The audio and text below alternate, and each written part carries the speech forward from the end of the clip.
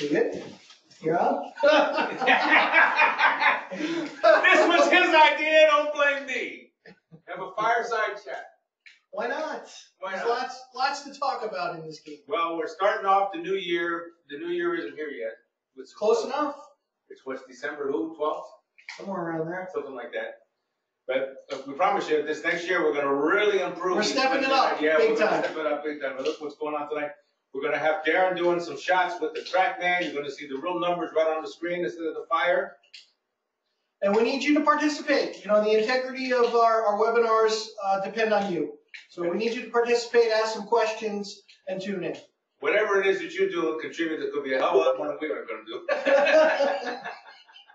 And by the way, don't forget, any of you that are in Myrtle Beach, Darren, tell them all about the Jack Nicklaus program.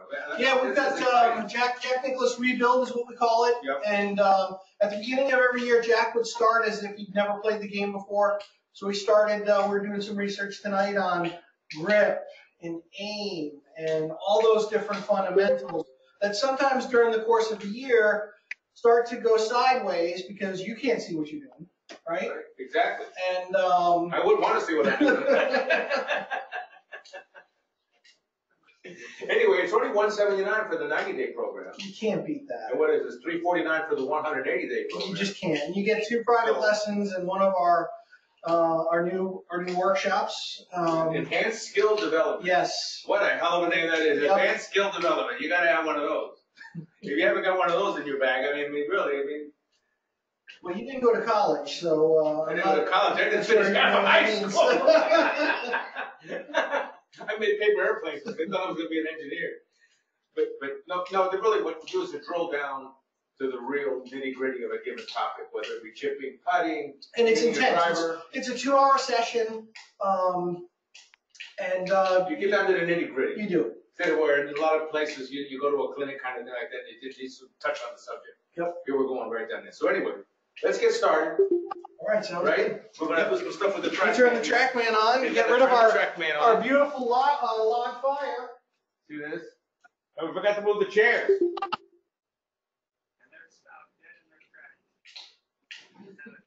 And then we're going to have Darren start to hit some shots in a second.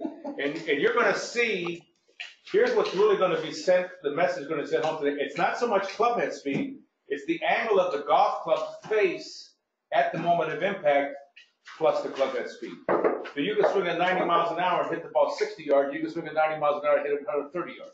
All right, so we've got our different measurements up here. It's how far the ball's going, how fast the club is moving, the angle of the club face, the relationship between the club face and the path, which we'll explain. We've got our club face, and then we've also got our dynamic loft.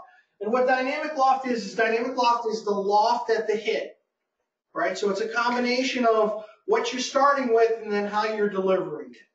Well, one other thing we forgot to tell them. Any of you haven't seen our Patrick Reed video, please go to YouTube, put in Patrick Reed, and you'll find it for like number 4 down the list. It's a hit. You'll enjoy it. You'll get a good laugh on it. So what are you going to do? Hit us a shot first or what? Yeah, so, one of the biggest complaints that people have when they come up for a golf lesson is they slice. They don't hit it far enough. They're not consistent. So what we're going to talk about tonight, we're going to help you with that consistency and the distance and your slice for sure.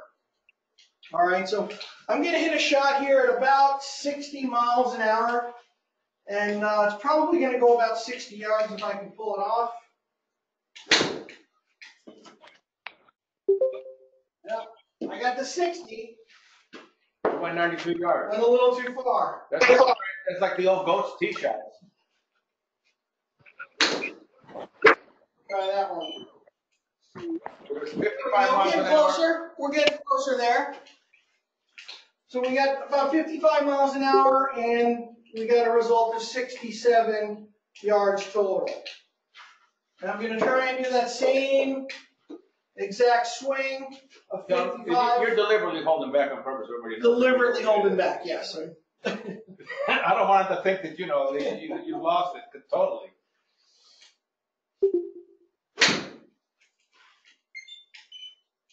All right, so roughly 60 yards, somewhere in that area, and you can see how much farther I hit it. I got it up to 130 yards. That's a big difference from 60 some odd yards to 130. And the big difference in there was the face-to-path relationship that I created. That club face was coming in a lot more closed than it was open on the first one. And that's a key to distance there. You want to have some management of the club face, having that club face come in more in the closed position.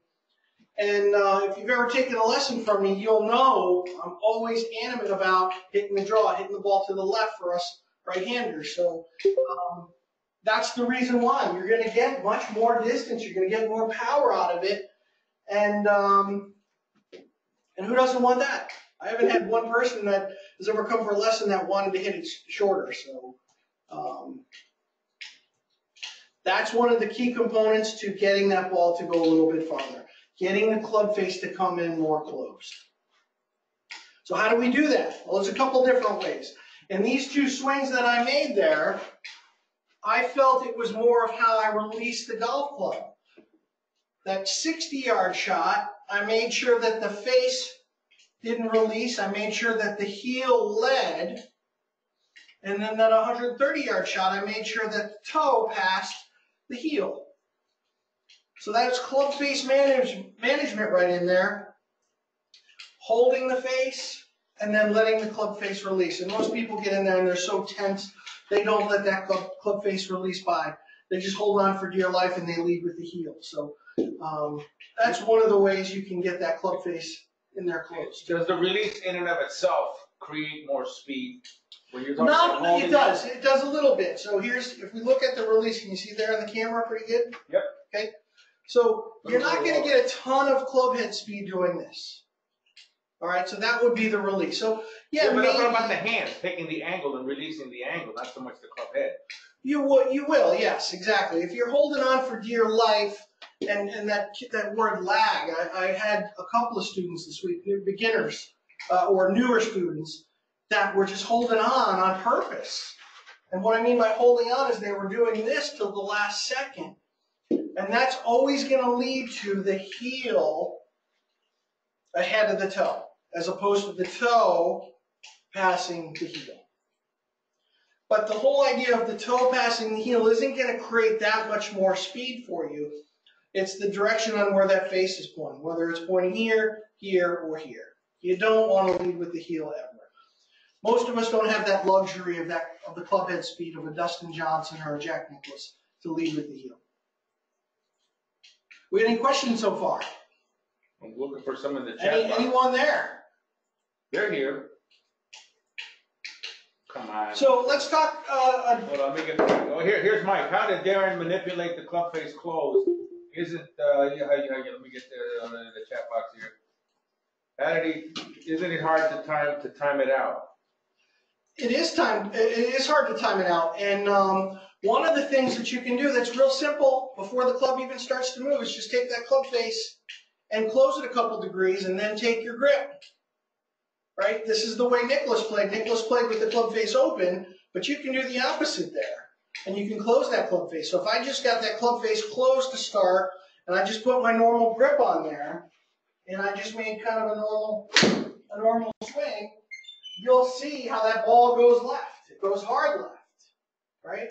Got 140 yards out of 66 miles an hour. That's not too bad. Not too bad there.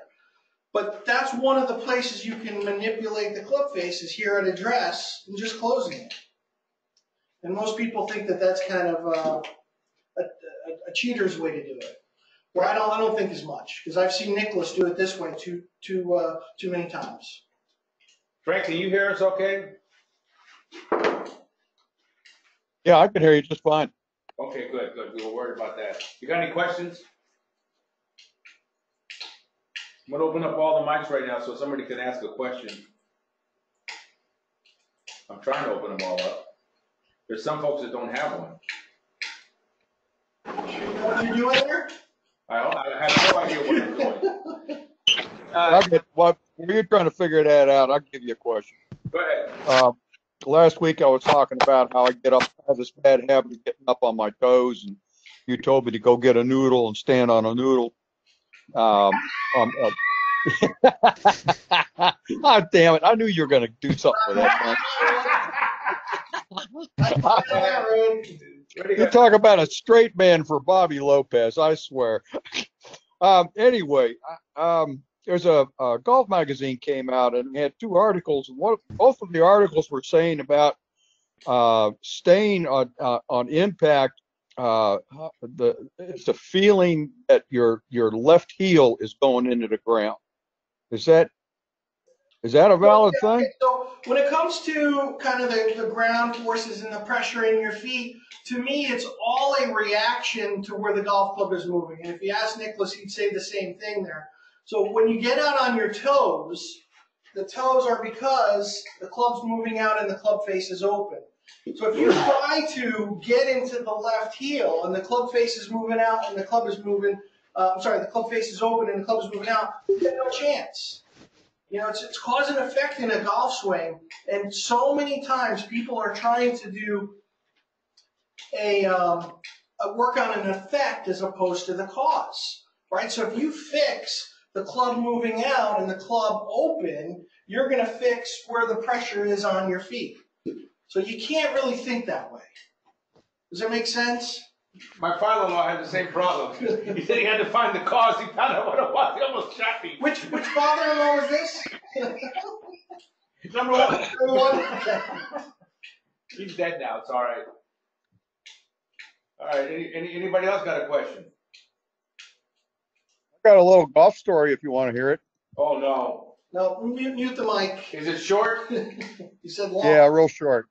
Like you know. I went golfing with two other guys, and the one guy, he said, boy, he said I had to pay a price for this. He said I had to agree to do the dishes for a week. The other guy says, oh man, you got off easy. I had to agree to do the dishes for a month. And they looked at me and they said, how about you? And I said, oh, I just slapped her on the ass and said, golf or sex? And she said, dress warmly. He's breaking up a little bit there. Yeah. Quite get that one. We got lucky. Anybody else got a question? Some of you don't have microphones. What about Mike has a microphone. He did have a microphone. I just turned it off. Come on, Mike.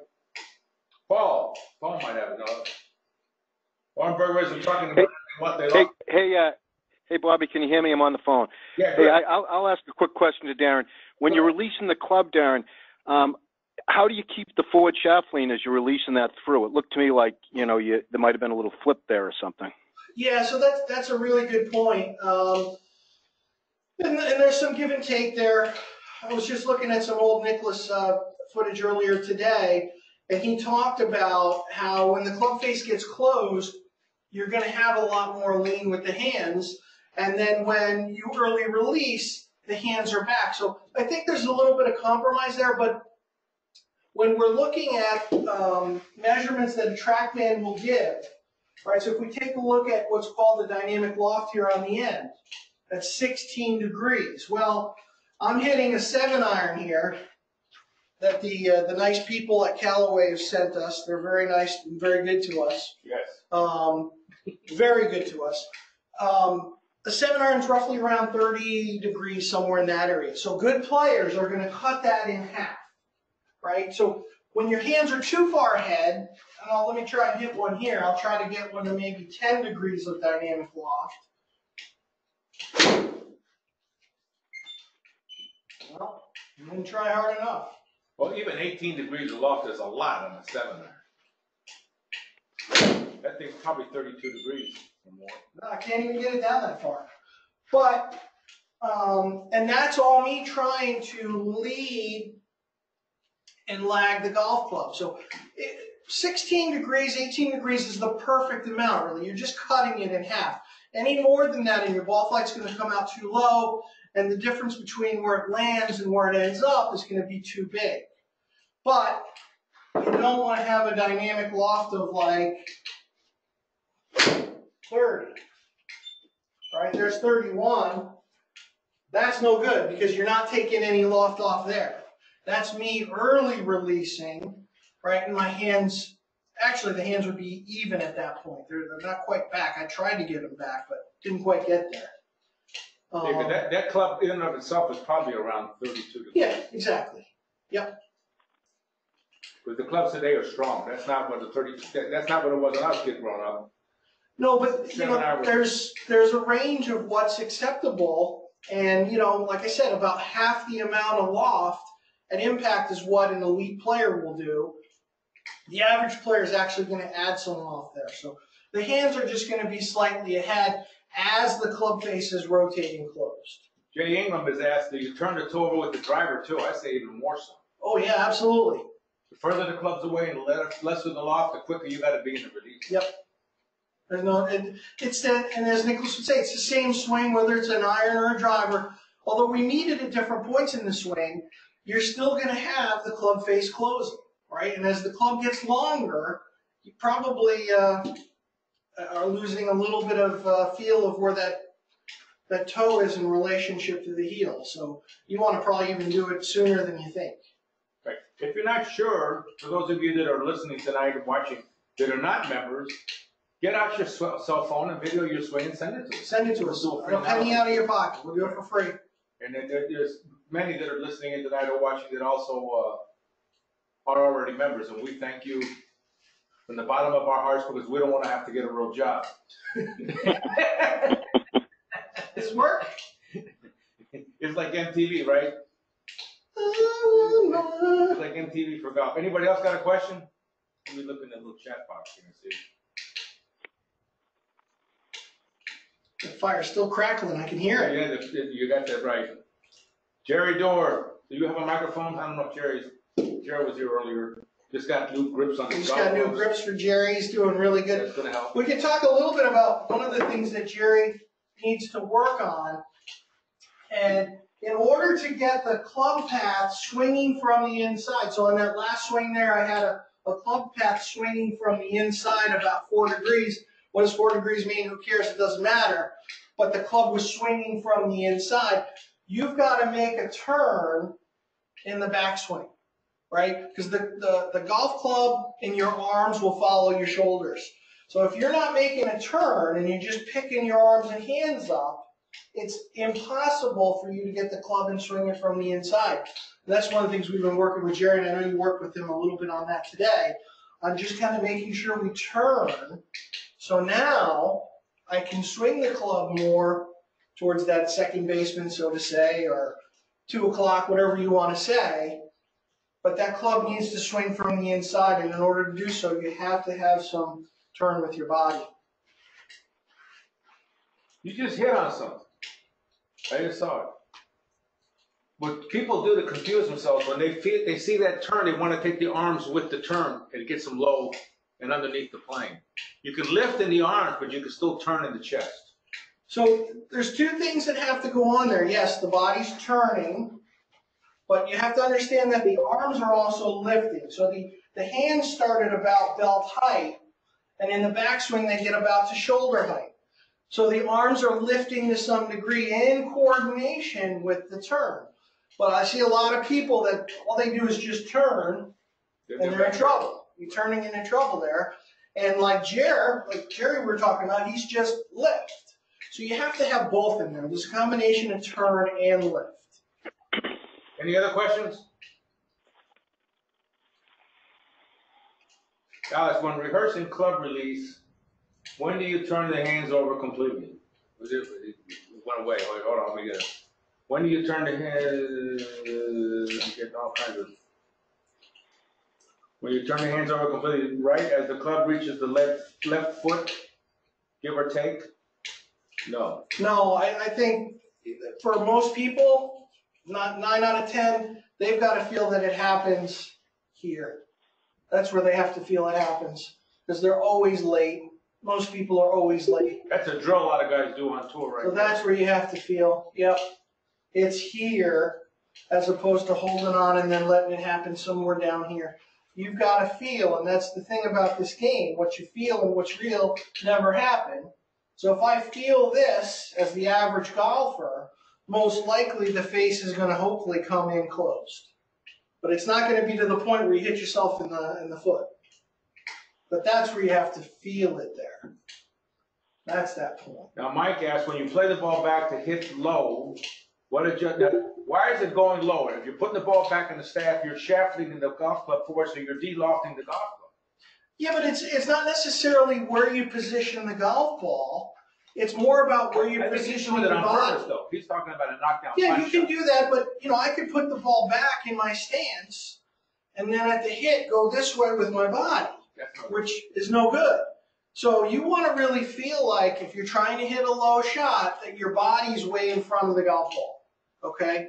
There might give you some issues directional-wise, depending on where you're coming from, but you want to feel like the body's out in front and the hands are leaving. So if I'm trying to hit a low shot, I'm really trying to get the center of my body or my zipper here on this side of the golf ball or my nose.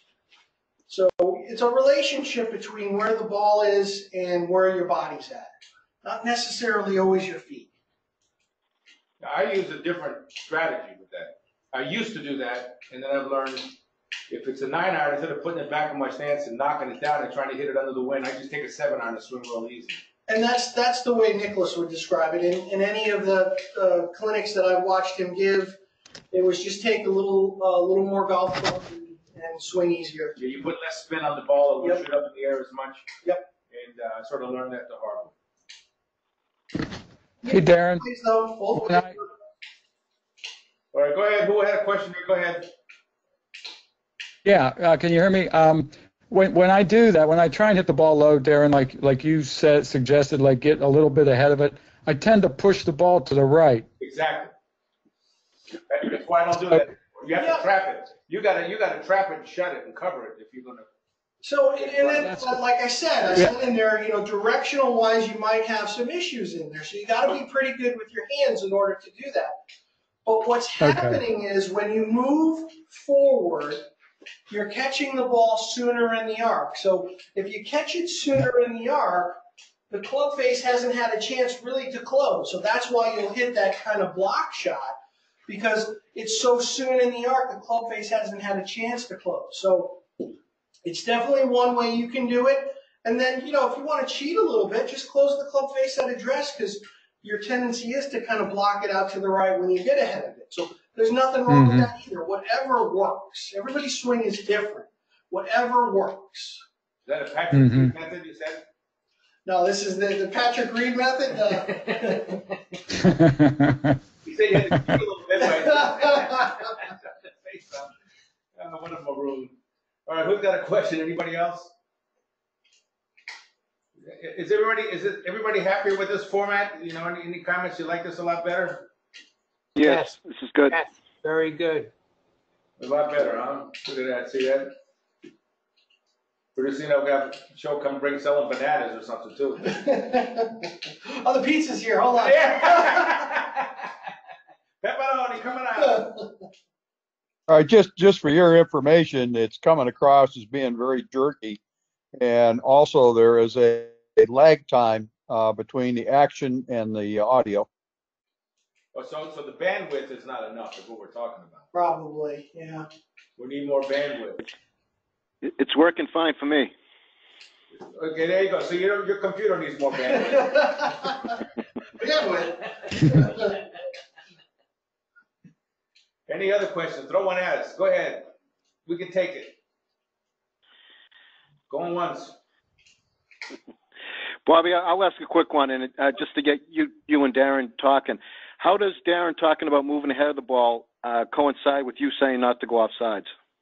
Exactly. That's why I don't do that. Yep. No, it's completely offsides. You're absolutely right. Right. And you get in front of it, you're going to have to trap it. You got to shut the face. And that was, in the old days, that's what we did. We'd take the club, put the ball back in your stance, hit like what you call a punch shot, knockdown punch. And you took a 9-iron, you turned it into a 7-iron, and finally, when I got to Europe and was playing on the European tour and I got around the other guys, and they said, what the hell are you doing that for anymore? He said, we don't do that anymore. So you take 2 clubs more and you swing real easy. It doesn't put any spin on the ball. And it took me a while to learn how to do it, because at first you have a little trouble with getting the distance. Because I sort of knew what my 9 punch shot would do, because I'd done it since I was, a kid. So it took me a while to do the transition. So I don't think it just happens. But for me, it's usually 2 clubs, and especially into the wind. I found out that I was much better off just swinging easy into the wind with more club than trying to take less club and trap it, knock it down to fight it into the wind. Because when you trap it and you punch it, you're putting more spin on the ball. Of course, today it might not be as big an issue because these balls don't spin as much. Back in the old days when I was playing, Sure. I mean, I had to put all the feathers in first and then sew it up. But yeah, that is definitely, it would be an offside move. Yeah. For sure. But once again, the club face has to match up with that. And there are some really good players, like Brooks Koepka is a great example, who he plays an offside game. It's just the way he plays it. Billy Casper. That's what guys that are shut will slide. Yep. Guys that are open spin. Yep. See, so if you're shut, you slide to protect that shut face you're trying to keep from hitting it left. Tom Lehman, he slides. Yep. He's got to slide. He's shut. Yep. Billy Casper, I mean, holy cow, nobody ever slid more than he did. He would drag his right foot when he hit a shot. We could dig it up, but it'd take too long. Any other questions? Good question, though, Paul. Really good. And you said your video's okay, right? Yep, I'm getting you okay. Yeah, I've been hearing lately that almost anybody from Boston has got good video. Big video, defenses, offenses. Yeah. Those poor Patriots. They'll be fine. But you can laugh at us because I'm Miami and Darren's Jets. That's the right. Jets stink and the Dolphins stink. They both At least we don't cheat, okay? Yeah. Baloney, we all cheat. Now, how many of you guys think that Patrick Reed was cheating? I think he knew what he was doing. Yeah, exactly. Yep. Exactly. He knew exactly what he was doing. And Paul, you just put it perfectly. That's exactly the way to say it. He knew what he was doing. Yep. Here's another guy. Yes, he was. Yep. And you know what? Is that really worth it to save a stroke? Well, I think it entered his mind. There's a reason why he's table for one. There's a reason why he's table for one. Well, tell him why they call him table for one. Well, you would know. Well, yeah, that's the nickname that he's called on tour. Table for one. He goes to a restaurant, nobody wants to sit with him. But there's a reason, like, nobody likes it. We need a real audience that laughs. I mean, come on, what's going on here? You can turn their mics on. His attitude makes me think he was intentional. Very good. That's good. There's a lot of guys that don't have microphones on, period. How about Mike? You got a microphone. Whoever Mike is.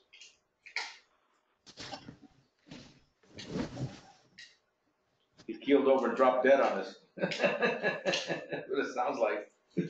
All right, gang, did you have fun tonight? Absolutely. Yes. Yeah, good session. Yeah, we're working on it and trying to bring you the best that we can. We're getting there. Yeah, next Wednesday we're going to have some dancing girls and everything, so we'll make it a lot more entertaining. Bobby, are you down in Myrtle Beach now? What's? Of course, yeah. I'm in Myrtle. We're in Myrtle Beach. We have right here in Myrtle Beach. I'm located. We have this indoor center that you see here. We have covered bays on the driving range. We've got putting green. Lights. We got 18 holes of golf. We got lights. We got lights. Yep.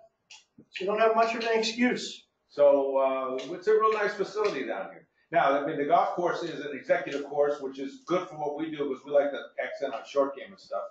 But I mean, there's so many golf courses here. It's like 100 golf courses. It's everything you need down here. It's everything we need to work on. We got a good, big, gigantic grass tee on the driving range as well, and practice bunker. I mean, What am I naming an executive golf course? Is it because most executives are old and fat and they need to have a short course? just like you. That's right. That's why I was asking.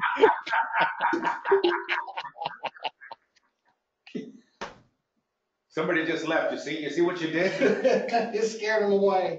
All right, gang. Well, email us with any topics that you have, and please tell your friends about it, and you know, start bringing friends that will go so we can grow this thing a little bit. You know, just tell your friends to come out, and then somebody new, tell them send in a video of your swing, and you'll see these guys will figure out what they do.